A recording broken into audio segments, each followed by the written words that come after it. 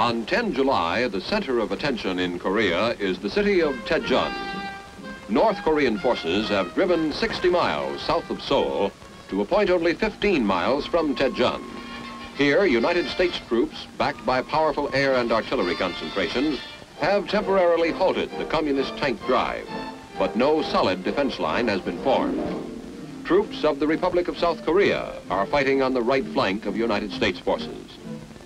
This is the situation in the third week of the Korean War.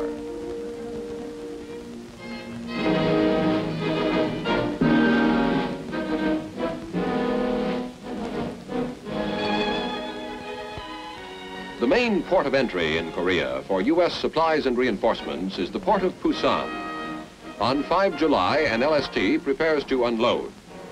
The immediate destination of the troops on board is a staging area to which they will be transported in buses. Men and equipment being landed here will be rushed to the fighting front to bolster the thin line that is delaying the Red March on Daejeon. These troops, this ammunition and equipment, will take part in a delaying action, which is designed to slow down the North Koreans to a 4-mile-a-day pace during their advance to Daejeon. Most of the equipment and most of the men required to launch a U.S. offensive will have to be landed here in Busan in the months to come. South Korean civilian dock workers help unload ammunition and equipment, which is so badly needed at this time.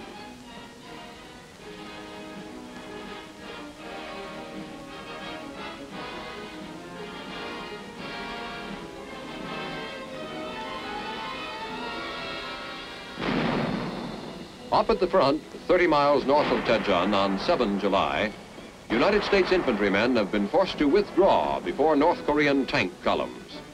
U.S. artillerymen direct their fire on the village of Chonan, 2 or 3 miles away. Chonan has been overrun by the communists earlier in the day, and until tank and infantry reinforcements can be brought up, the job of these artillerymen is to fight a rearguard action.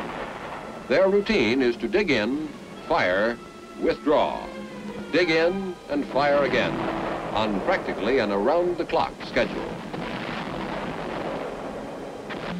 On 8 July, with the United States defense line well south of Chonan, some of the first United States tanks to reach Korea head toward the front. By 9 July, captured Russian equipment is increasingly in evidence. Russian scout cars, Russian motorcycles. This materiel was captured in the vicinity of Chochi-wan, 20 miles from Daejeon. Weapons of unusual design are also examined with interest by American Army personnel. The North Koreans are presently using these Russian-made guns in the field. These are Russian-made tanks knocked out on 9 July, testimony to the excellent equipment the North Koreans have. During these first weeks of the Korean War, the North Koreans' tanks advanced practically without opposition. On 14 July, the Daejeon airstrip is still in American hands, and U.S. wounded are brought here to be flown to Japan in hospital planes. These wounded are mostly casualties of the temporary stand being made at the Kum River near Daejeon. Large red crosses, normally identifying ambulances, have been obliterated as much as possible. Even tar has been used to cover them. The North Koreans make targets of clearly marked ambulances.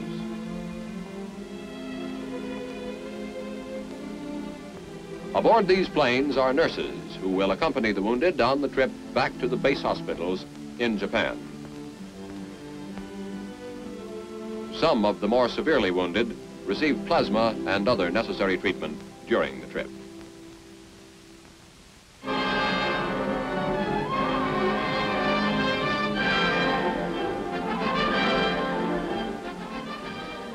On 18 July, 5,000 troops of the United States 1st Cavalry Division land on the east coast of Korea in a full-fledged amphibious movement.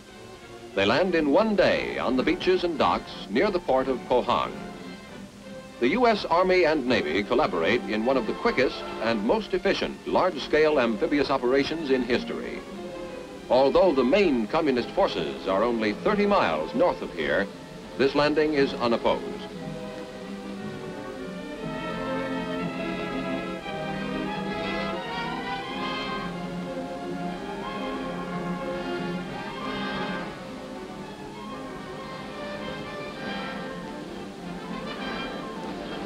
the hell-for-leather cavalry division doesn't even get its feet wet.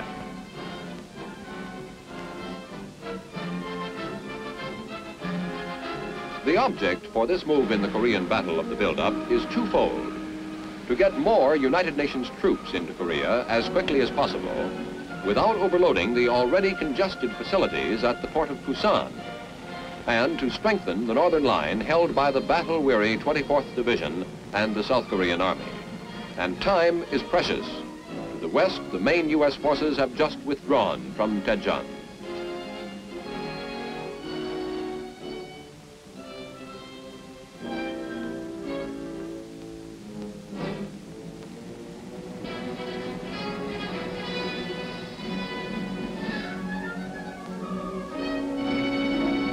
As the 1st Cavalry Division moves inland, its commanding general, Major General Hobart R. Gay, holds a conference at the command post of the 8th Cavalry Regiment.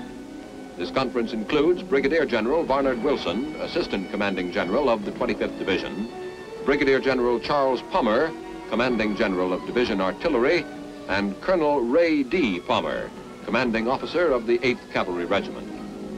Shortly after hitting the beach, General Gay said, "Our job is to kill North Korean troops until the United Nations has won a victory in Korea."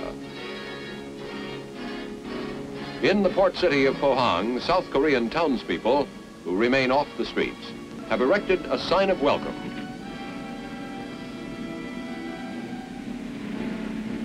Plodding through a dusty village in a far-off land is no new experience to the 1st Cavalrymen.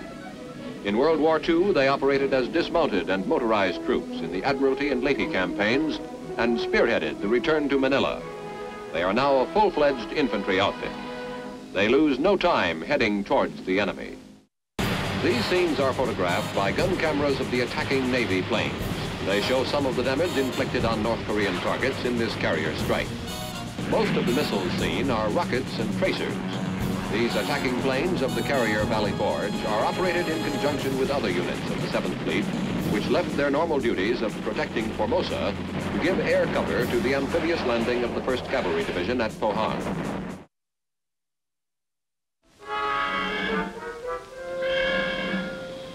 July 19, aboard the U.S. aircraft carrier Valley Forge.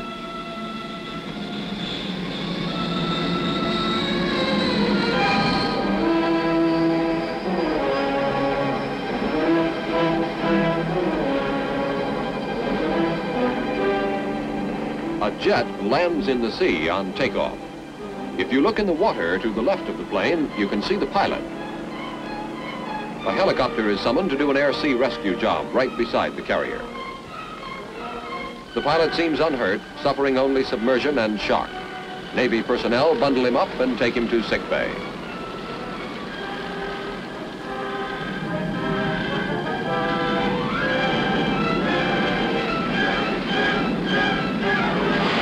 These scenes are photographed by gun cameras of the attacking Navy planes. They show some of the damage inflicted on North Korean targets in this carrier strike. Most of the missiles seen are rockets and tracers. These attacking planes of the carrier Valley Forge are operated in conjunction with other units of the 7th Fleet, which left their normal duties of protecting Formosa to give air cover to the amphibious landing of the 1st Cavalry Division at Pohang. After this landing, made yesterday, these planes are now ranging far and wide over North Korean territory.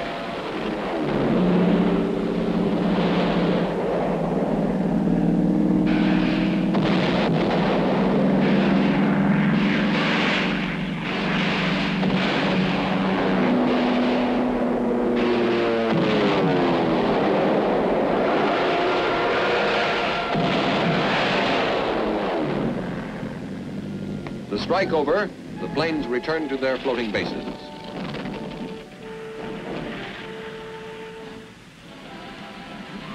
One of the returning fighter planes seems to have disabled its landing gear during the strike. Firefighting crews and medical corps men race toward the plane to make sure it doesn't catch fire and that the pilot is safe. The pilot climbs out of the cockpit under his own power, and the deck is cleared for another plane to land. As one plane lands, its rockets are jarred loose. Crewmen rush to retrieve them and throw them overboard. Actually, there is little danger of these rockets exploding as they are electrically detonated, and the connection was broken when they were jarred loose from the plane. But it's played safe.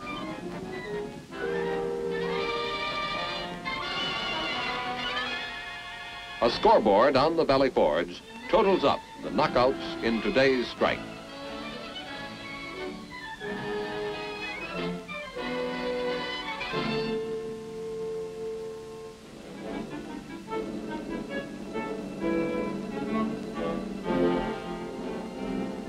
Tejon, 19 July. This city is the head of the highway and the railroad that leads to the last American base, Busan, 125 miles away. As American reinforcements speed toward Tejon, the battle begins, and on 20 July, destruction comes to this city, which has a population of 37,000. U.S. forces defending Tejon are the strongest yet sent into battle in Korea. This battle is a major test. But U.S. forces in Tejon face tank columns followed by masses of infantry. By overwhelming numerical superiority, the North Koreans breach the perimeter defenses and surge into the town. The Tejon battle begins and ends in one day. Street fighting breaks out everywhere as the communists enter Tejon. Unknown to many of these troops, the enemy is rapidly surrounding the city to a depth of 3 miles. When the order to withdraw comes, these men will have to fight their way out as Tejon falls to the communists. But once more, precious time is being gained in the U.S. strategy of delaying action.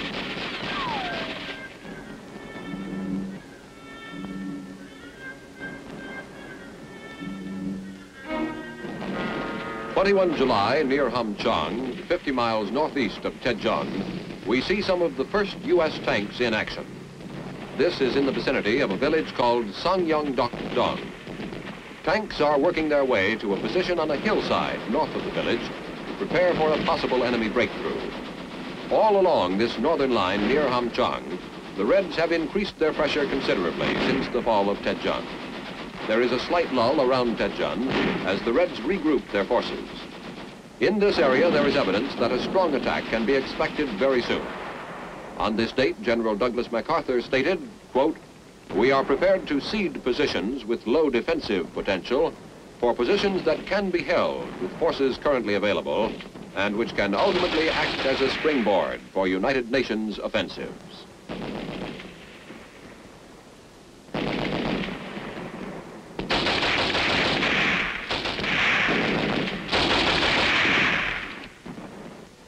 "22 July, Songju, Korea, 10 miles south of Hamchang.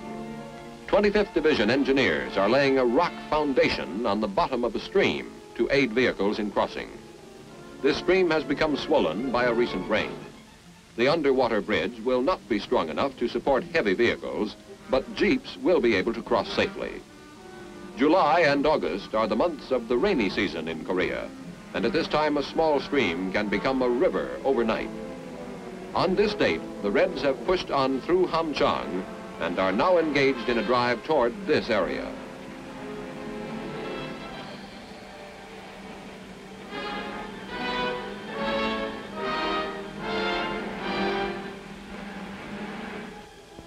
"24 July on the northern front, a 25th Division Heavy Mortar Company fires at the enemy.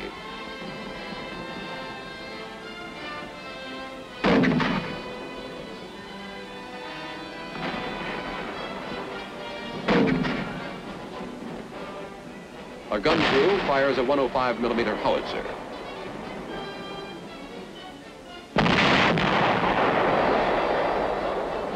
On 25 July, the Red Drive in the southwest gets underway. But in the central sector, U.S. troops hold fast.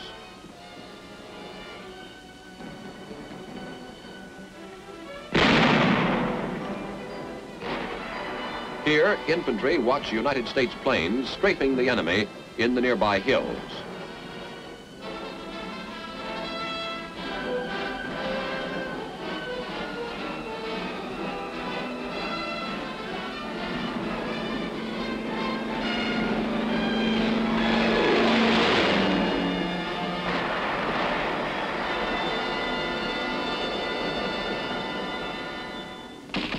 On 25 July, the North Koreans appear near Yongdong, 25 miles east of Taejon.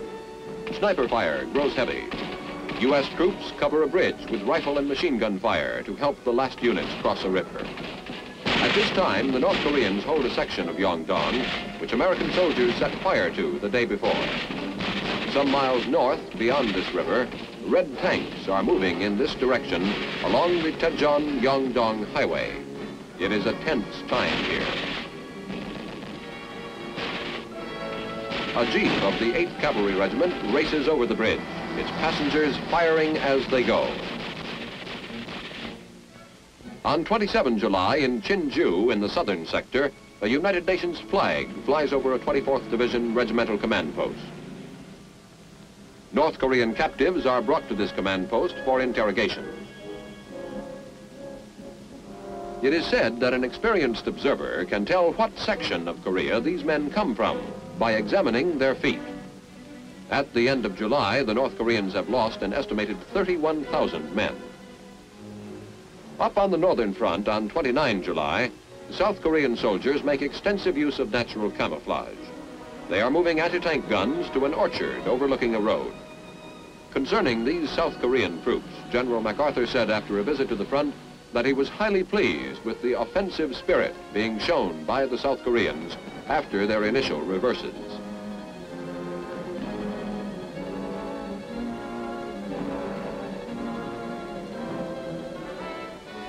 Another tense moment in the work of the infantrymen in Korea. This is the first week of August. These men are moving out to recover tanks and armored vehicles left on this mountainous road near the front. There is occasional enemy fire, and the troops advance carefully. They approach dead enemy soldiers cautiously, alert to tricks of concealed North Koreans. Enfilading fire slows down the advance on this road, where a fierce battle took place a short while before. Knowing they haven't much time, the infantrymen push forward before this area falls into enemy hands. The North Koreans hold the high ground covering this road as the men rush up and recover the vehicles.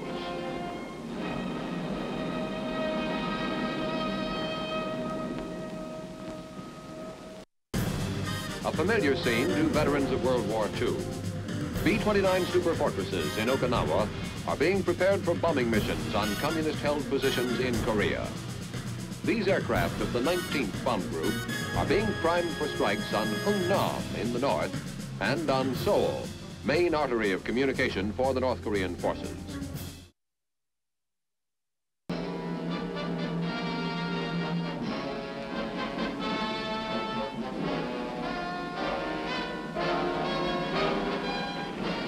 This is the pilot's view of an air attack on North Korean positions during the week of 26 July.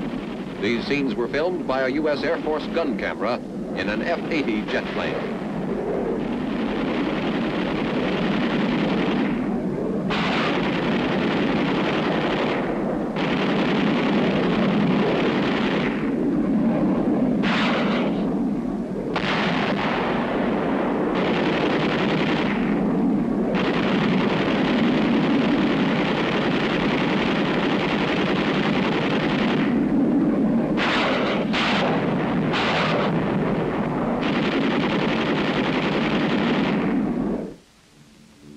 A familiar scene to veterans of World War II.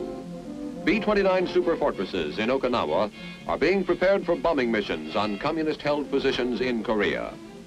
These aircraft of the 19th Bomb Group are being primed for strikes on Hungnam in the north and on Seoul, main artery of communication for the North Korean forces.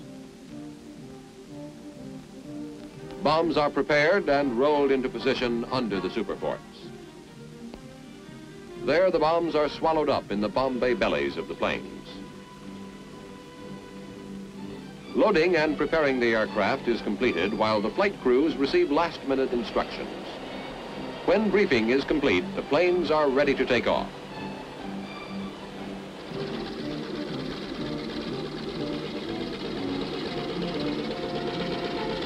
As these B-29s fly to Korea, UN ground troops are attacking in the southern sector where the North Koreans are massing for an offensive. The raids of these superforts on Hungnam and Seoul are planned to help cripple the long supply lines that run to the communist positions in the south.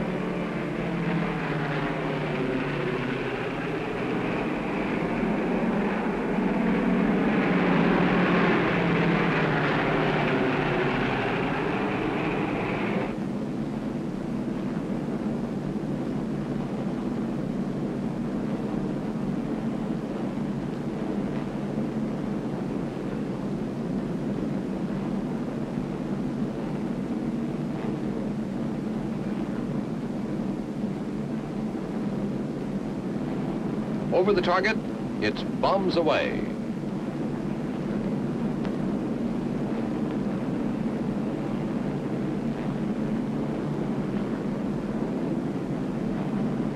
"72 tons of explosives on the Reds' vital railroads.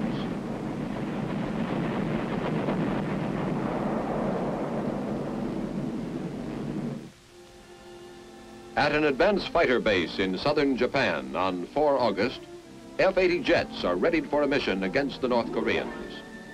The cameraman who filmed these scenes is also going along in one of the planes on this mission, and you will see this air attack from the cockpit. These are oversized fuel tanks developed to keep the plane over the target longer. This fighter plane outfit has been in action since the start of the Korean War.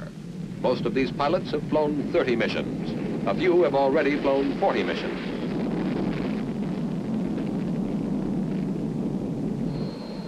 Most of the following footage is taken from the rear cockpit through the plexiglass canopy of a T-33 jet plane. The ghost image you see is the reflection in the plexiglass.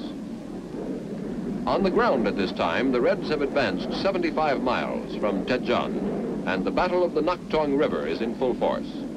The battle for the Pusan beachhead is beginning, the decisive battle of the war. This is the 6th week of the war, and part of the increasing fury you will see expressed in the threat of these Air Force planes as they zoom over the enemy territory. As more and more men and weapons move in against the communists on the ground, more and more warplanes fill the air above them. This is typical Korean scenery. Wide, shallow rivers, rice fields in the flatlands, rolling hills on the horizon.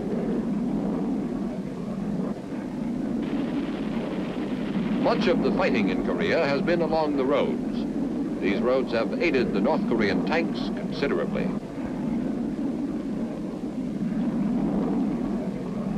Chief obstacle to tanks in Korea has been the rivers, but even when bridges are blown, the communists ferry tanks across, usually at night, to prevent detection by the U.S. Air Force.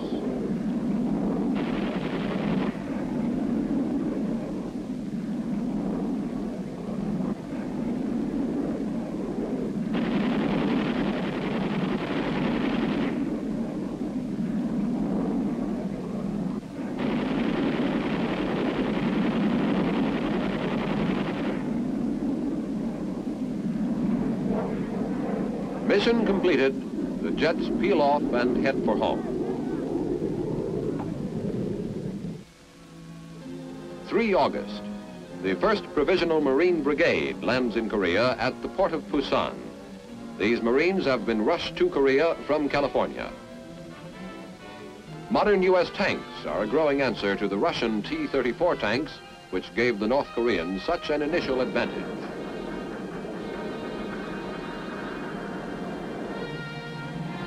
A Marine tank battalion moves up a street through Pusan. These Marines are expected to equalize by skill and firepower the North Koreans' numerical superiority.